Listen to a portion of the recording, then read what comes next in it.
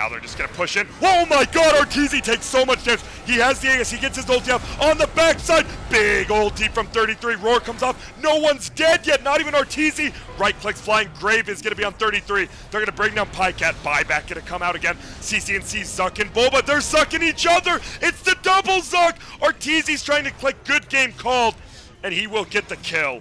What a game from EG. Honestly, they played. Not being able to get experience anymore because he wasn't sitting in the lane.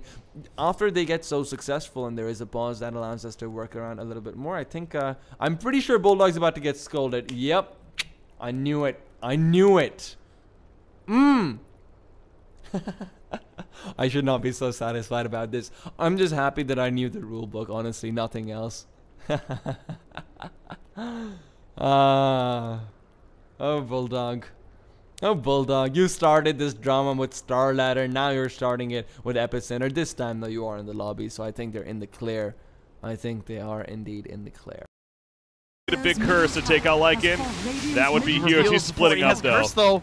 Yeah, with the curse, BKB, as in jumps on Tidehunter. Meanwhile, back to the middle lane over here. The kill 2-4 themselves. So Tidehunter trying to assist. Lycan all in with the BKB. Ravage, though. Ravage going to be used. And Lycan in trouble. Has a second Ravage if he needs it right here. He might need to. Winter's curse on him, doing a little bit of damage, delaying this as well. Back to the Dire base. You see the second tier 4 still alive. Can they kill Lycan? It looks like they are. Lycan's dead.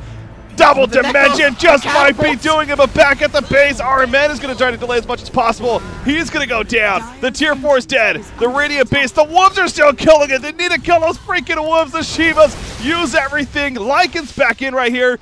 Back to the Dire one. Trying to finish it off. He's getting distracted now. Back over here. The Radiant Ancient, it's going to fall. Penta will take it.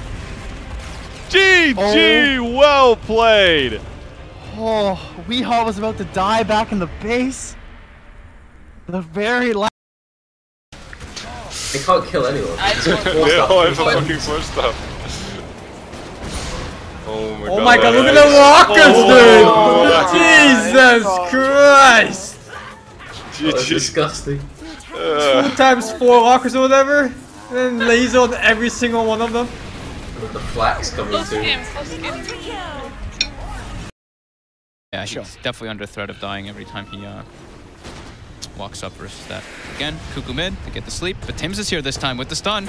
Yep, let's see what they can get lined up. They get the Burrow Strike through onto the Gyro. Battery Assault. Armel is taking a lot of damage though. The return fire coming in, post the Fairy Fire and the stick charges. The paralyzing Carl though, bouncing around Armel. He'll go down. Carl is still alive for now. He's keeping his distance. Lumix diving the tower.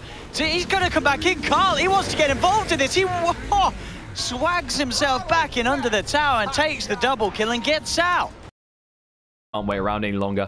The throne is exposed, and now they jump straight in. There's a lasso straight on to Devourer. They do kill off Kiptrak instantly, and without the IO, he has no easy way out of this. Ritsu finally shows up, but Odie's already so low on HP. They'll go to walk on him. Can they actually kill him? No, the Sun is Eclipse! The turnaround, Snaking! He runs to the high hills, leaves SVG behind. The only one left alive is a Batrider, and GG called.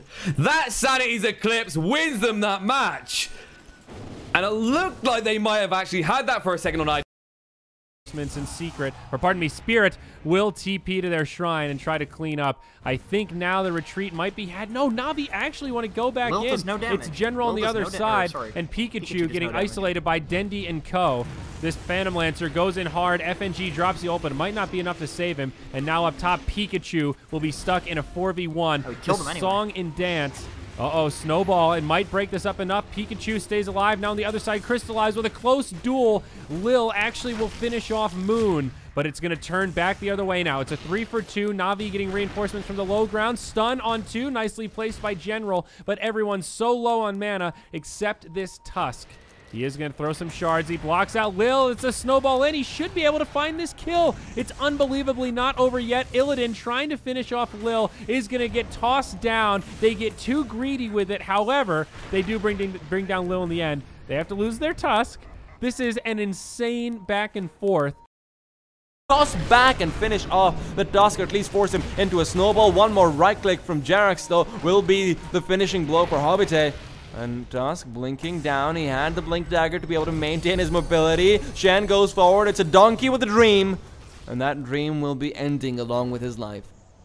Bulldog chucks out a couple of spells in the middle of that team fight, and that's his contribution. That's done. That's it. And unfortunately, star power aside, you know, celebrity in Bulldog really is just a celebrity at this point. He doesn't really seem to be keeping up too effectively with the high level of play that is going on the S4 side. On the OG side, I've turned this into S4 versus Bulldog already. What an absolute dream this is.